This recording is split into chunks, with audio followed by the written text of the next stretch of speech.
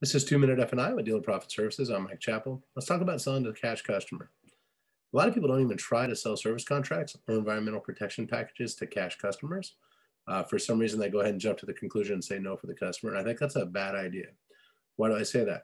If you offer 0 out of 100 cash customers, like true cash, liquid cash, writing a check for the thing, if you offer 0 of them a service contract or environmental protection, you're going to get 0.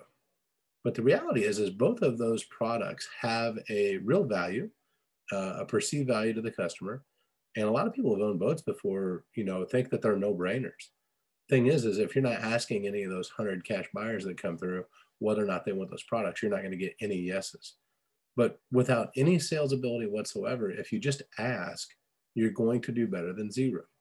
So when it comes down to earning commissions or just earning profit for your dealership, if you're not doing this, it's something you certainly should do. And then I'm going to take it one step further and kind of scare you a little bit. What if someone wasn't offered a service contract on their boat, and then the motor goes out of warranty, and they come back and sue your dealership because you never offered them something that you offered all the people that got financing got? That's actually happened. And so here's the thing.